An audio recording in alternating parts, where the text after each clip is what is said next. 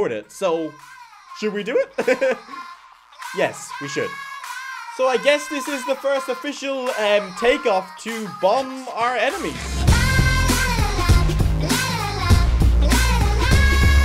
Hello guys, how's it going? Welcome back to another episode of Minecraft War. Today I can finally reveal something that we have been keeping secret for nearly a week now, if not a little bit longer. And it's absolutely huge, and it's gonna be so crucial for defeating Captain A Gaming. It's gonna be so crucial for episode 50, and I will show it off in just a minute. But welcome to Minecraft War, guys. If you enjoy this, make sure to go down below, slap that like button. It'd be greatly appreciated. If you didn't watch yesterday's episode, I had the old talk with Captain A Gaming, and basically, it's the last talk we're going to have before episode 50. So we kind of just set some guidelines. He said that I've got a surprise coming. Have no idea what that is. But apparently I won't be expecting it. I don't know. But stuff is going down. But welcome to Minecraft War. If you don't know what this show is, it's a private server. We're all friends here with storylines and everything going on. But I say storylines, but it's not scripted. It's just like little stories, I guess. But I have been keeping this secret for at least a week now. Now, you might have noticed that you might have not seen I Steal Your Head and stuff for a little while. He hasn't been around, really, to be honest. Or maybe you haven't really noticed that much, since I've kind of been a week ahead as it was. But you might have not noticed that you haven't seen him. And a few of the other guys, it's actually been very quiet if you really think about it. And that's because they've been up to something pretty amazing.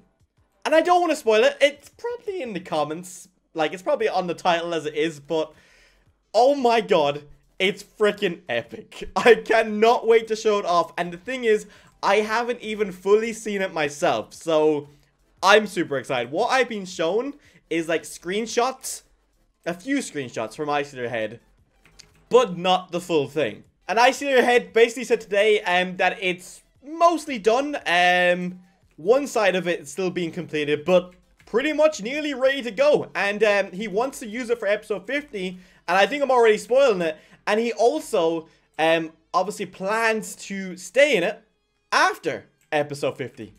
And from the screenshots, I don't know why he wouldn't, to be honest. Now, I'm just looking for some fuel. I might have to just craft some. I'm just being lazy. Now, I'm just looking for some fuel before we head out, because it's quite a journey there. Ah, there we go. Lovely stuff. Some fuel. But let's take a trip on over there, and I'm going to show you this freaking epic thing. It's amazing. And it's also going to be my... I'm probably spoiling it now, but it's also going to be my home for the next couple of episodes. Because the next couple of episodes, it's war prep time. It's episode 50. That's it. The attack is going to happen. I can tell you that. Just who knows what's going to happen in between these next couple of episodes. I have no idea. And here it is. Welcome to the strongest, and I probably can say this, the most secure fortress on the entire map. Unless someone is hiding one of these, but I very much doubt it. This is I Steal Your Heads and some other people's. I can't exactly remember the names. So many people have been building this fortress. It is absolutely insane. And should I say, it's not just one huge fortress, as you can see. Actually, you can't even see the whole entire thing because it's just absolutely huge and not rendering properly. But it's not just one fortress to our right. It's two freaking fortresses. If I go over here, there is another one side by side with huge, massive, open courtyards. It's absolutely insane. But this is hands down the strongest fortress on the server, unless, like I said, someone is hiding one of these things on the map, which there could be, but this is the best that I have seen by far. And what makes this even better, that this is our official strike base for the war between Captain on episode 50, which is absolutely insane. And thank you to I Steal Your Head, Quickie, all those guys who have built this. It's absolutely insane. So this is where everyone on episode 50 on my side of the crew is going to be meeting. And to make it all better, the reason that this is the strike base is because it's right, oh, well, not right next to, but it's very, very close to Captain's base. Now, we have been keeping this a massive secret. I know you might be like, but you're showing it off now. It's fine. We can show it off now because we're all ready to be shown off. But like, we have been getting geared for war, as you can see. Like, all the allies, just a huge shout out to all the allies, the people who made all the tanks, everyone who made all the helicopters, especially the Warhawks and stuff. Server just timed out because the base is just too epic. But for the people who made all the tanks, helicopters, Warhawks, you guys, Spenglemen, thank you guys all so much. Absolutely insane. But this base is pretty much ready for war. It has everything we will probably need. And by far the best fortress base on the server. I say every single base I look at is the best base, but this is by far the best. But honestly, I don't think Captain A Gaming knows what is coming towards him. Look at all the tanks that we have prepared. Arzor and his crew have went freaking ham. These have all been transported to this base because it might as well be here, because this is where we're actually going to be using it. And I think they have more as well inside their vault if we need it. But I think this is plenty of tanks. I'm pretty sure we're not even going to use half of this stuff. Not even half of it. They've got all the vehicles we'll need. They've got like pretty much cars with guns in them. I don't know if the guns do damage, but like we've got everything we'll need. And we probably won't even use that much. But I would say this is definitely the strongest base on the server. And I think Iceahead and his crew, and why wouldn't they? This was meant to just be an outpost base. And then I think they started making it. And I think they've said that they're officially going to move into it after the war. Now, granted, Captain's probably going to find out about it if he doesn't already know about it. And he's probably going to attack it and stuff like that. But they said that they're going to move into this base. And if it gets attacked, they're just going to repair it and stay living in it because they fell in love with it. And to be honest, I'm actually jealous of it. Because once this war is over, that's it. Like, I'm not part of Iceahead's crew. We're just involved in this war. And the reason why Iceahead and all them are so invested in it, because at the end of the day, if they win the war, they get all the profit. They get most of the profit anyway. I get maybe a tinsy bit, but I've given them all the profit to help me win this war. And that's the cost, I guess, of the war. But I basically just want to win it, I guess. And obviously be captain for what he's done to us. So that's the reason why this crew is so heavily invested in beating Captain. But as you can see, they've taken some of the base design from Iceahead's old base. And I think they've moved in here fully. Like, they actually have. But as you see, they got factories up and rolling. I don't know if they're fully working just yet. But what a base they have. Like, everyone's going to be able to fit in here perfectly fine. And the reason why they said that they're going to stay here as well, if we don't win the war in episode 50, basically they can keep an eye on Captain's base because they're very close. But we've got an arsenal of tanks, vehicles over here. This amazes me as well. Look, they've got planes ready to go. I have no idea if these are armed yet, but I think Iceahead said that these planes are all going to be armed very soon. So basically, they're just ready to go. You can just take them straight off if needs be. But I don't think they're armed just yet because obviously no one's really protecting the base properly. But look at this. Are we ready for war or not? This is absolutely insane. You know what I mean? Captain's sitting there probably like, you know, they're going to come with... They won't have a lot of stuff. They're not that rich. Well, I guess I'm not rich, but my allies sure are.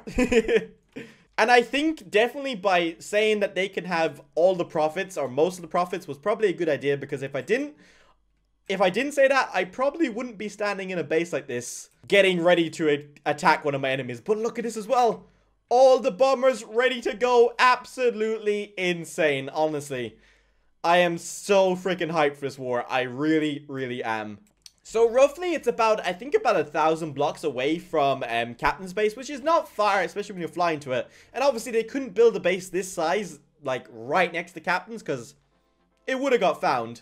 But I bet you any money, Captain's definitely going to start attacking our spawn squad bases, because he's going to think, okay, well, if I attack them and I upset them and I get rid of the stuff, it's going to make them weaker.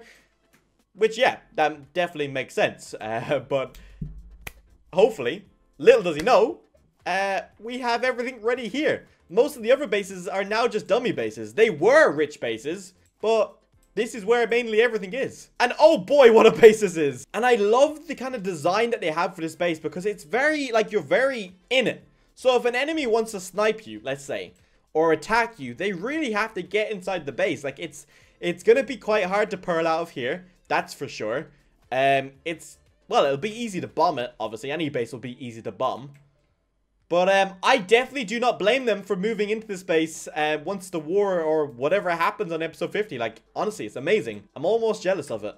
But let me show you a little bit more. So the other, I'm not sure what the other fortress is being used for. Now, this is definitely, I would say, the main one, 100%. Or this is their more military one, should I say. And this is where everyone will be prepped on episode 49 or episode 50. I have no idea what's going to be going on, to be honest. But this is just insane. Absolutely insane. To let you know, it took them 3 days just to dig out this base alone.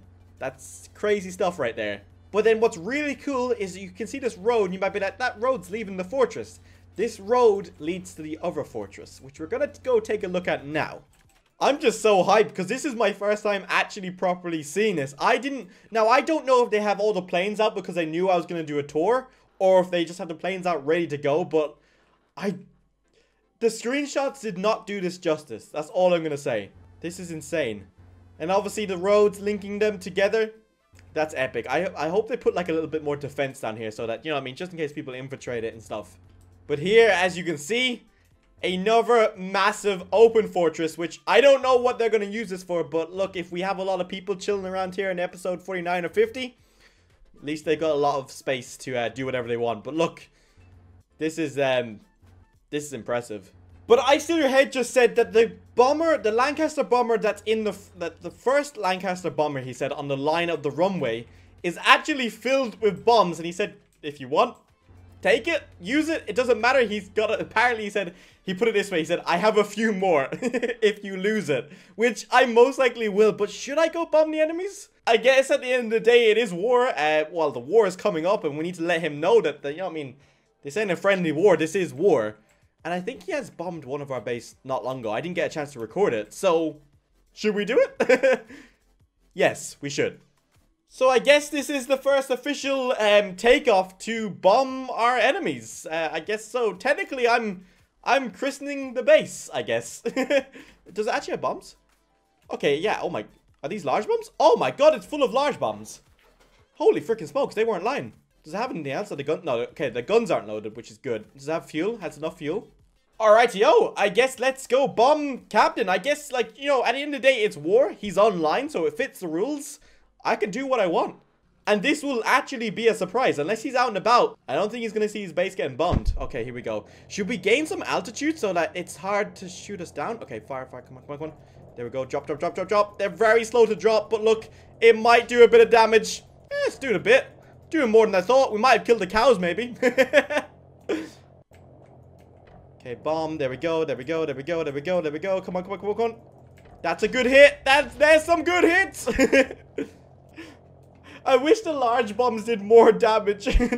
Flans Mod's bombs are so weak, but it's just so satisfying.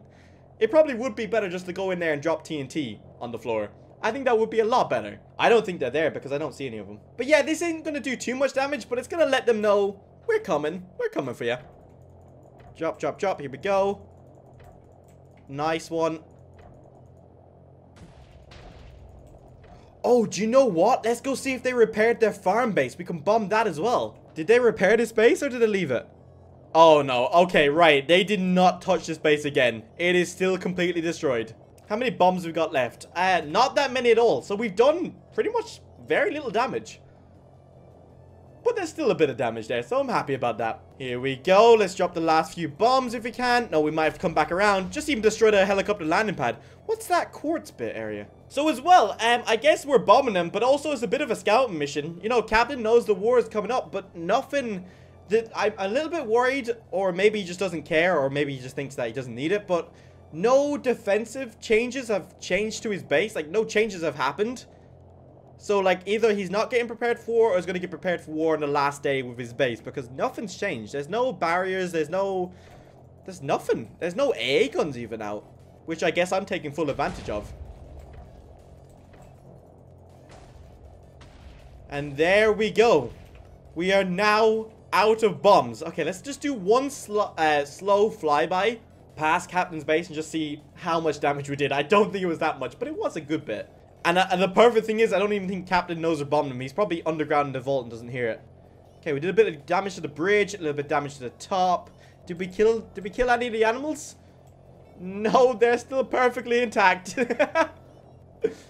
Well, there we go. I guess, well, when Captain emerges from his vault, he will find out that he is being attacked. But yeah, we didn't do much damage, but it's a warning. It's to let him know. There's still time to consider your surrender. And I guess we'll now head home. But see, this is what I don't understand. Captain said you better trust who you trust. Which is, yeah, so it seems to me that someone in the group is not actually in our group. He's in Captain's group. That's what it seems like. Alright, I need to land this thing. But, like, why would... I trust... if I trust anyone, I trust Icelanderhead's group. Because why else... Oh my god, we can just... Oh, are we stuck in this plane? But why else would they build this huge base if they were just going to betray me? Well, I guess they can still live in it if they do. But Captain and stuff, like, or Icelanderhead and all these people, I trust 100%. They'd be nothing but perfect. So I wonder who he has doing the dirty stuff. Or is he just trying to stir the pot for no reason and make me make an enemy of myself? I don't know. It's kind of confusing me. But there we go. We just bombed Captain's base. We're now back at this base. This is where I'm going to be for the next few days. So get used to this beautiful base. I actually have no stuff here. I've just realized that. Hopefully I can just borrow Jason's stuff. I hopefully he won't mind. But I am actually super jealous of this base. I kind of slightly want to just buy it off them. For PayPal money, of course. But no, once this war is done, I'm building my own off-the-grid base, epic, amazing base, and I guess start building up the nuclear bombs so that when another war breaks out, you just nuke them. That's probably what I'm going to do, in fairness. I'm pretty sure everyone on the server is going to have a stash of nukes. I don't know if adding the nuclear bomb mod is going to be a good idea, but what do you guys think? Do you think it's a good idea or no? We're going to add it nonetheless, just to give it a try. And I guess as well, if you have any other cool, unique mods that you would like added to the show, let me know down below. I'd love to hear what mods you would like to see. But anyway, guys, thank you very much for watching. I'm going to end this episode off here. Captain, if you watched this episode and you didn't know about this base, that is cheeky, my friend. You should not be watching the videos. But I'm sure you're good. But anyway, guys, thank you very much for watching, and I will see you in the next episode.